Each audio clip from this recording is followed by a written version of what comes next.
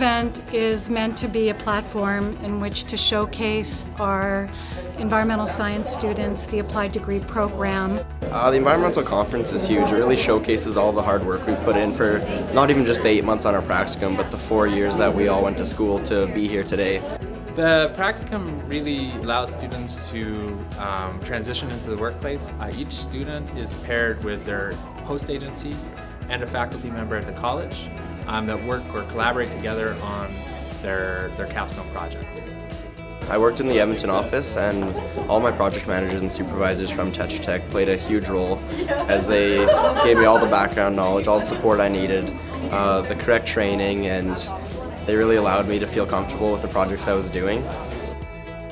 I was really impressed at the quality and the professionalism of the speakers, of the topics from the student presenters. It really shows me that the individuals that are coming into the workforce are going to be ready to really jump in. It's just very important to get yourself out there, get your name out there, and make companies realize that you are a go-getter, essentially.